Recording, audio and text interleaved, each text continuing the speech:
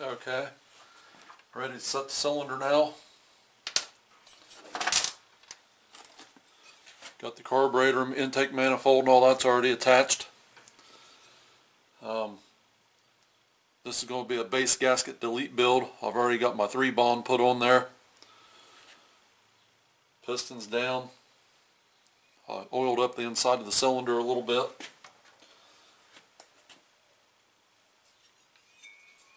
So,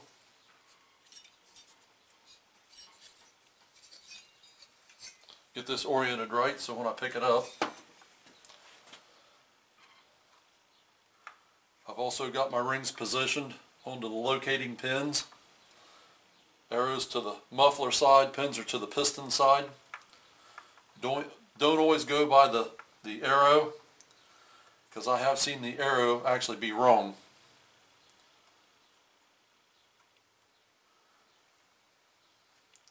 Get that down. I got it down from the top just a little bit, not a whole lot. Piston is all the way down.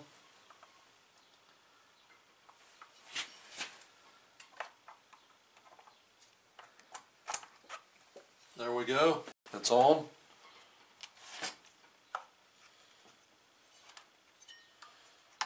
Raise that piston up now so I can get this off. There we go.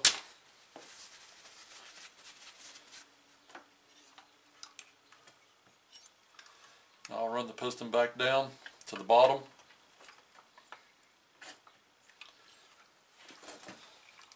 Make sure my throttle cable,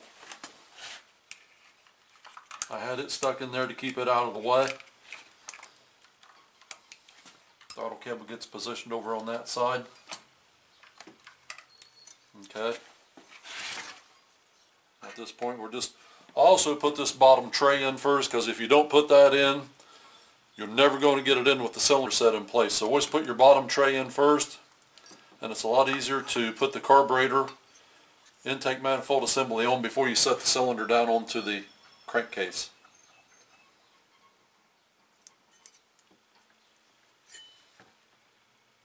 Okay.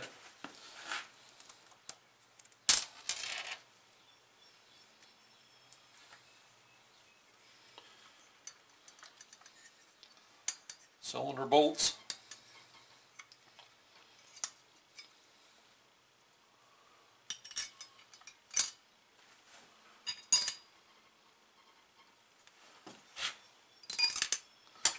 And that one didn't go in. So get my long nose needle nose pliers here. Get down in there and lose it. Now it's clear down underneath the carburetor.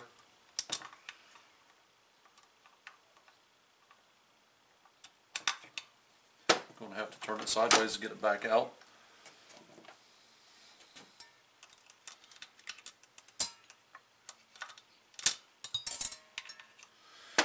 Now, let me do this so I don't lose these other bolts. I'm going to tip it upside down.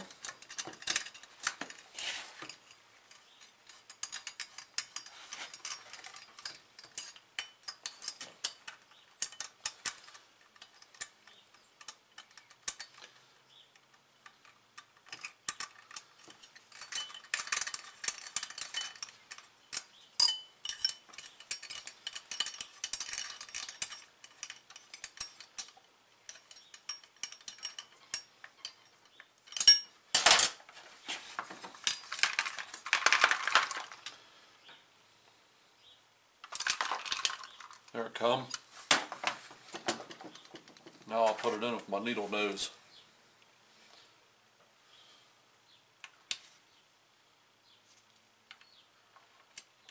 Well, and lose it again.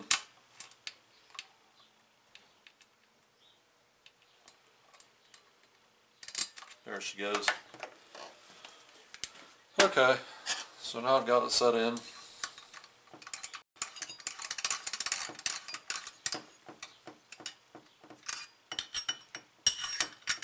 Snug them down just a little bit.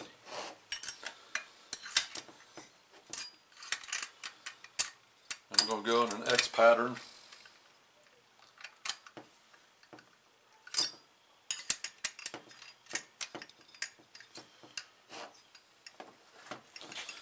See how much nicer this thing sets?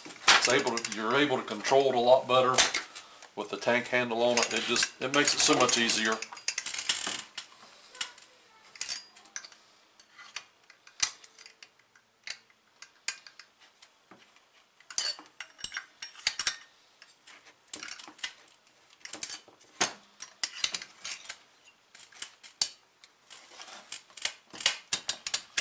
I missed it. There it is.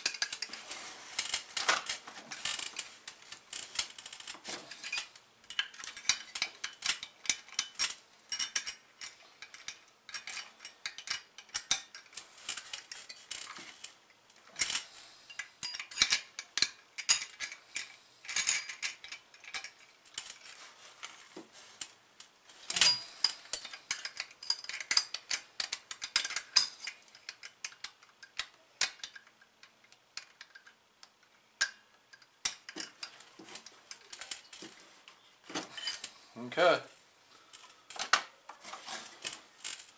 There's the cylinder set in place. Go ahead and hook up my throttle cable here while I'm right here. Pull my fuel line out. Hook it up while I'm right here.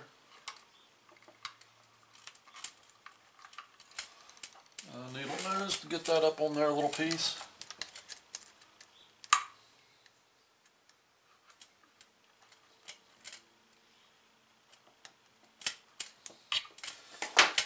Go ahead and get your supports here, your back pins and your AV mounts and your rubber mounts here.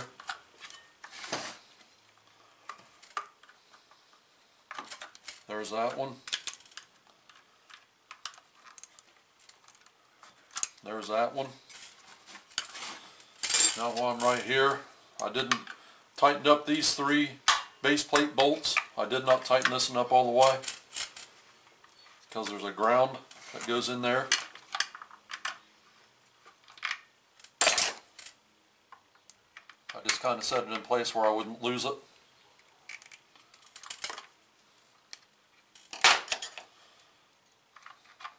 Get that in place now.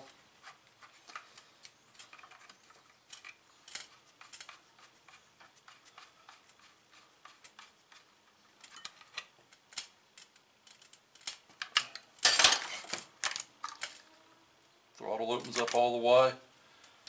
Both barrels are open. Choke works. Hide works. I heard it click. Okay guys. You know, it's pretty much just putting the rest of the stuff on it right now. I'll go ahead and assemble the rest of it. I'm not going to do that on video. That's just, you know, demographics, so to say, at that point. You know what? I'm going to have to take that carburetor off.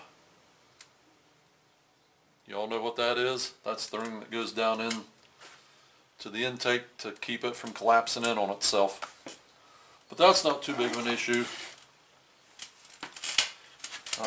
Let's just see if we can't do that right now.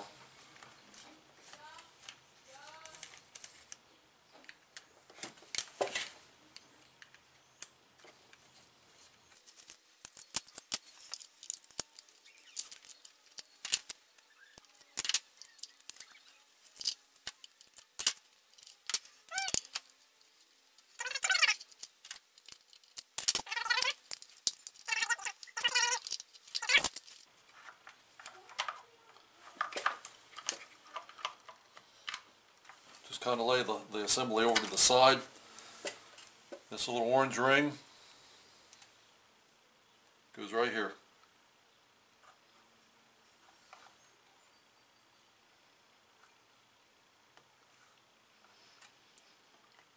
Just like so. Had to do all that just to get that back.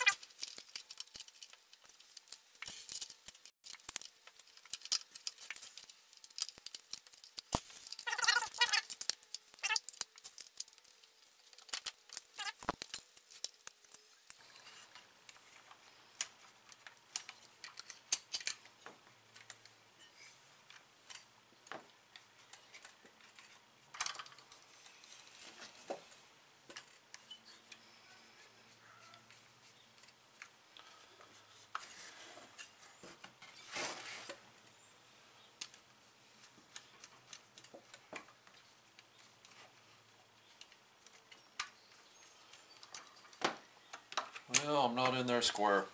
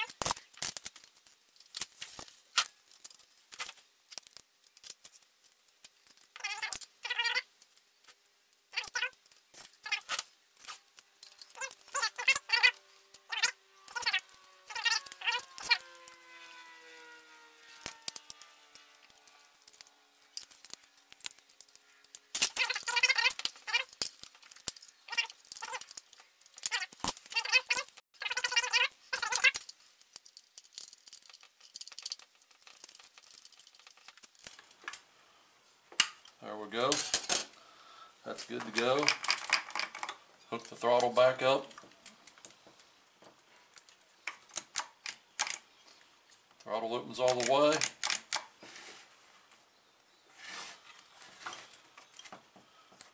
Choke's tight. Up. I know you're not going to be able to see it. There's a little slot that goes into. This is going to have to come apart again. But there's a little slot that this choke rod, it's a slide slot, so to say. And I missed it when I was putting it together. But that's the gist of how this goes together. Like I said, I'm not going to bore you with the rest of it. I'll come back and I'll do little segments when I get to the oil pump, show you how I do that. But for all intents and purposes, this saw is well on its way to being started. Okay, we'll see. Okay. We'll just call that little break technical difficulties so that I could cuss and carry on. Trying to get this back into place. It is work functioning now. It's functioning as it's supposed to. Now it's time to install the PT, or not the PTO, but the mag side seal.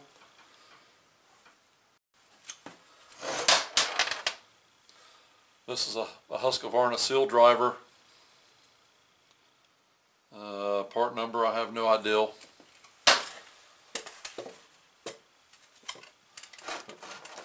What I like to do is take a little moly grease. Just kind of fill that groove up with it, because I don't like to start my seals dry. I used to use oil, but if you're going to leave it set for a period of time before you start it, you may want to try a little grease instead of oil. Not saying that oil doesn't work, but grease won't run out, won't settle down like oil will.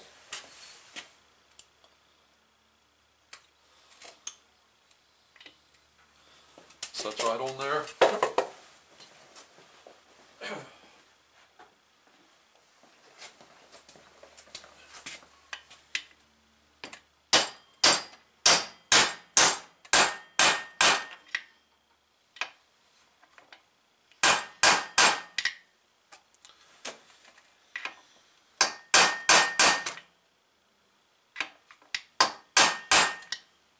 Okay, there it is.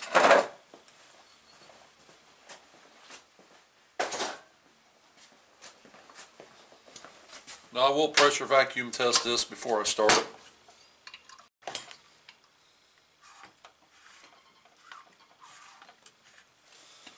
And you know what, while we're right here,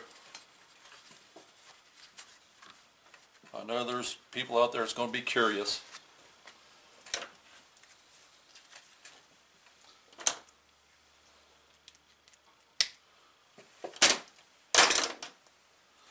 We'll just go ahead and do a squish test.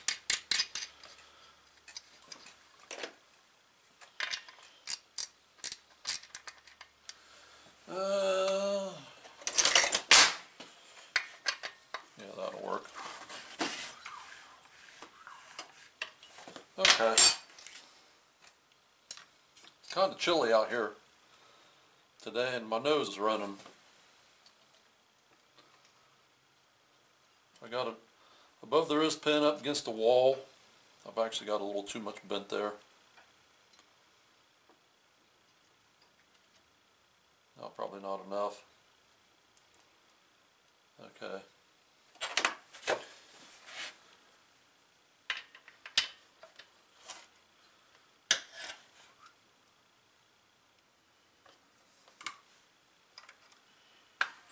There she went.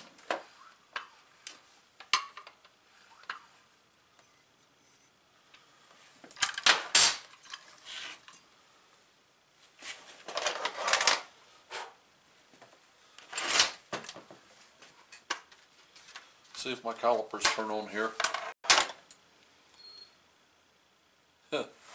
Yeah. It's going to take a little while for it to warm up so we can see it. I can barely see it.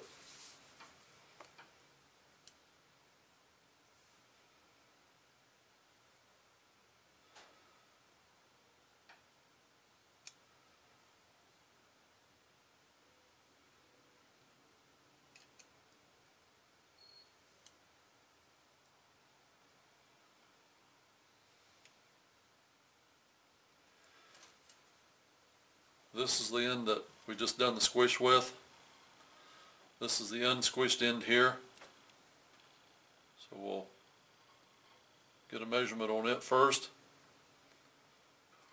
Let's turn this over to thousandths of an inch.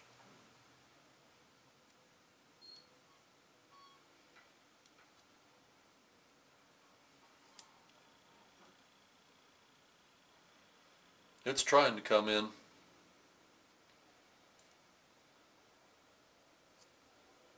That's millimeters.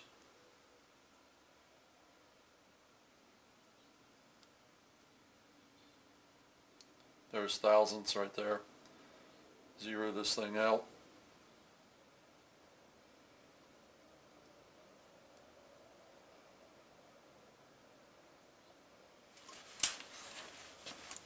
I hope you all can see that.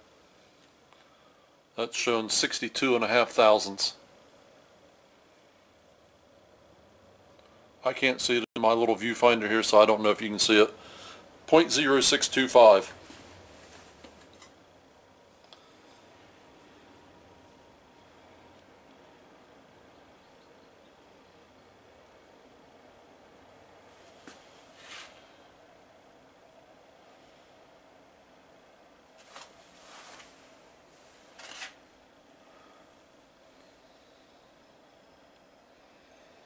I don't know if you'll be able to see that. Hope you can. 0.30. 0.030. 30 thousandths of an inch squish on this saw. So we basically took 32.5 thousandths. Well, I can't say that.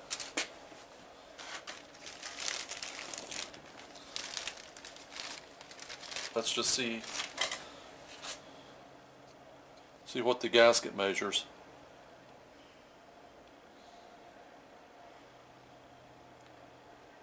$19.5 thousandths.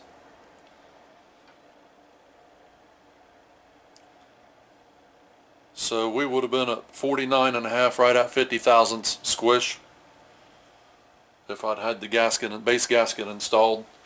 So in theory, we took about 19 thousandths out of the squish by going with the base gasket delete. You'll have a little compression on that gasket, so it'll go from about 19.5 down to about 19.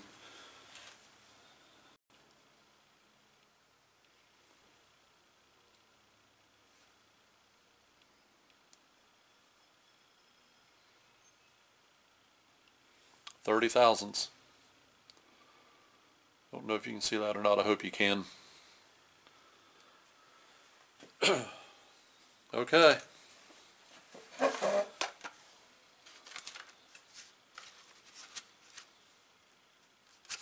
About time for a new battery for this thing, I'm sure. I've got the coil set in place. I've got it pulled all the way back.